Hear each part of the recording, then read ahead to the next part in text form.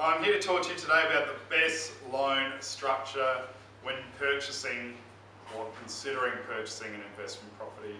And it is fundamentally important because we need to think about the tax consequences with this as well. So one thing I would recommend all clients not do is something which I call stacking. Okay? And what do I mean? You have an owner-occupier loan, right, here for $200,000. You buy an investment property for $400,000, and you just add the two loans together and you get a total debt of $600,000. Now the problem we've got here is how pedantic are the ATO going to be when you start trying to make claims, because you've just combined both loans together. So how does the ATO know how much interest you're claiming? Because all your interest is going to be bundled together. Now the problem comes in the fact that technically interest is calculated daily.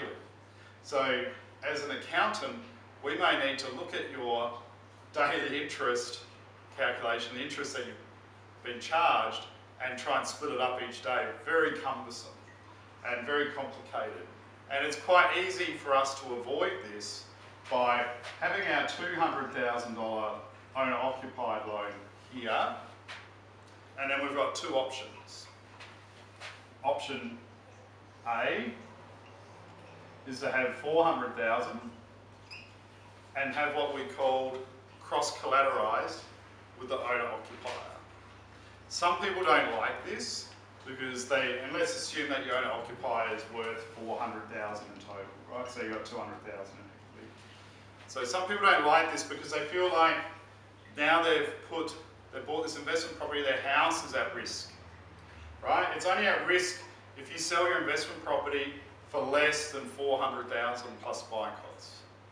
If you don't, well then you've got nothing to worry about. So it's only going to be at risk if you sell it at a loss. So how can we mitigate this risk?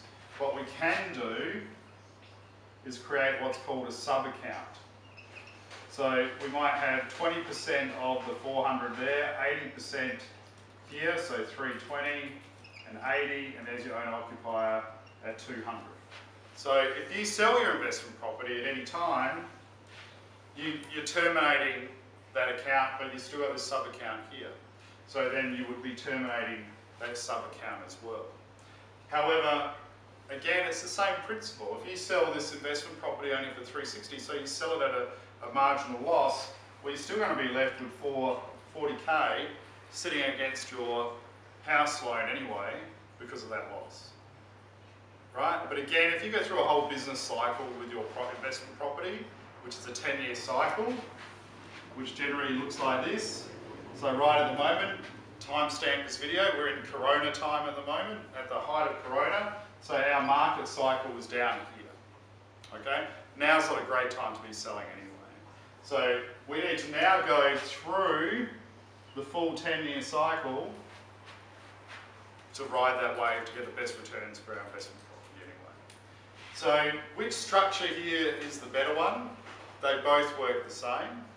It really comes down to what you are most comfortable with. But logically, you're going to get the same result either way.